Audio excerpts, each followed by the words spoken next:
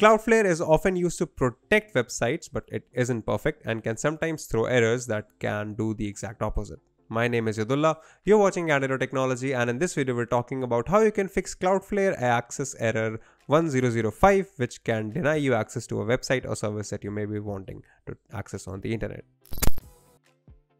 Now, if you're trying to access a website that's protected by Cloudflare and you're getting the error 1005, it could be caused because of a number of reasons. Number one being your client IP address is just blocked by the host. The website is blocked in your region. You could have incorrect system date or time. You could have your IP address have been added to Cloudflare's block list, and then of course any active VPN or proxy services which is blocked by Cloudflare. So the first thing in fixing this issue is to check your internet connection, restart your router, make sure everything is connected and working, run a small speed test as well to figure out if there are any potential issues or anything of the sort. So just make sure that your internet connection is active and working before trying again. The next thing that you can do is to try clearing all of your browser data to isolate the fact that your browser is causing the issue. Now to do so, just launch your browser. In this case, I'm using Edge, but any other browser works. If you're using Edge, head over to these three dots right here that says settings. Scroll down to find the proper settings. In here, we're going to go to privacy, search and services. And if you scroll down a little, you'll find the delete browsing data option. Click on choose what to clear. Select all time in the time range and just check everything in the boxes. Go ahead and click on clear now. Let the browser do its thing and you will be in most cases good to go. The next step is to try and disable any VPNs or firewalls that you might be using. It's a really simple thing to do. So for example, if you were using just the default Windows firewall, just search for Windows firewall and you will see a bunch of options appear. We are interested in the firewall and network protection option right here because this opens up Windows security. In here, you'll be able to see which firewall is active. So go ahead and click on that. And then using this slider, you can go ahead and completely disable the firewall altogether. Now, this does leave you vulnerable to attacks from malicious actors online, but it can get the thing resolved in a pinch. This is especially true with third-party firewalls, as Windows firewalls tend to not really raise any issues.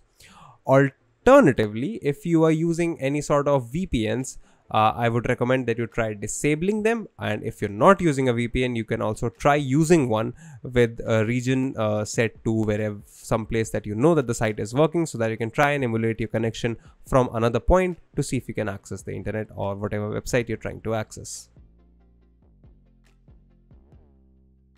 Another thing that you can quickly do is to try a whole different DNS altogether. So let's, for example, set up our PC to use the Google DNS to see if that helps resolve the issue. So once again, press the start menu to open up the search box and search for control panel. Press enter. In here, click on network and sharing center. Then click on change adapter settings. And then select your adapter from this list. I'm using Wi-Fi, so I'm going to go ahead with that. Scroll down to right click and then click on properties. Now in this list, we are going to select IPv4, Internet Protocol version 4, and then click on properties again.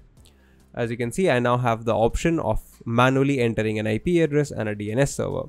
I'm just going to use Google's DNS server, which is 888 and 8.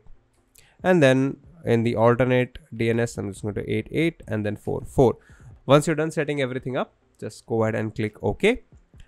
Save your changes, reconnect to your internet connection, and then you should be able to access the site or the service just fine. Another thing that you can fix is to make sure that your PC's date and time are set accurately, because it's a very important thing and it can prevent you from accessing internet websites. To do that is rather simple. Just press Windows key plus I to open Windows settings. Under find the setting option, just go ahead and search for time. You will see date and time settings. So we're just going to click on that. And all of your daytime settings will be available here. So as you can see, we have set time zone and set time automatically, and both of these settings are enabled. As long as you're connected to the internet, check both of these sliders. So make sure that they're on, and then down here where it says sync with the Windows time servers, just click on the sync now button to make sure that your time is updated to the latest possible settings, and then you should be good to go. If you like these videos, consider subscribing, give us a thumbs up, press the bell icon, and tell us in the comments below what more such content can we make for you. If you want to know more about tech, visit our website, Candid.Technology. Follow us on social media, follow me on Instagram or Twitter, and we'll see you in the next video.